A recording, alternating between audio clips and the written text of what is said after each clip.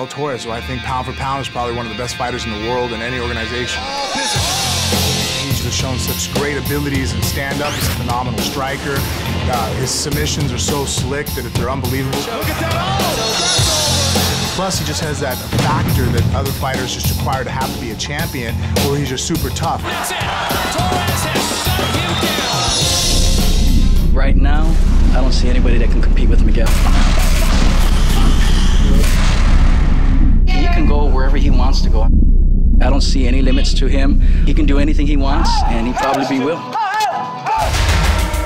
I train my aspects of fighting because it's worked for the past 10 years. And until that gets beaten, then I'll tweak my training. Those decisions that I make are not thinking decisions, they're reactions. So I train situations so much that they become reactions. Every time we get together, we just work on combinations and counters.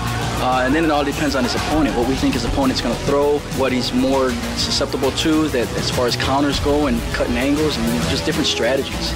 So, but yeah, the intensity is always there, always working, just so we can make it through that whole 5-minute round so he never gets tired.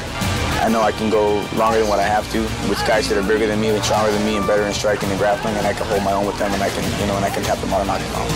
So I know when I go against a guy my size, I'm not going to see anything new. I'm not going to feel anything I haven't felt before. Everything's going to be natural to me when I'm in there. It's just that something special inside. I don't teach Miguel any different techniques than I've taught any other fighter or any other students from before.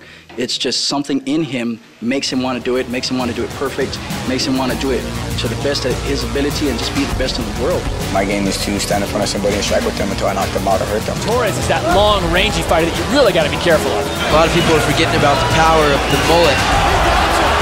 Williams style, switch to an arm bar to a shoulder lock. Oh, wow! Beautiful right hand. Sitting back That's again. tight. Oh, it is real tight. That's in deep. Yeah, I don't see him getting out of He's arrived at the end. He's the champ.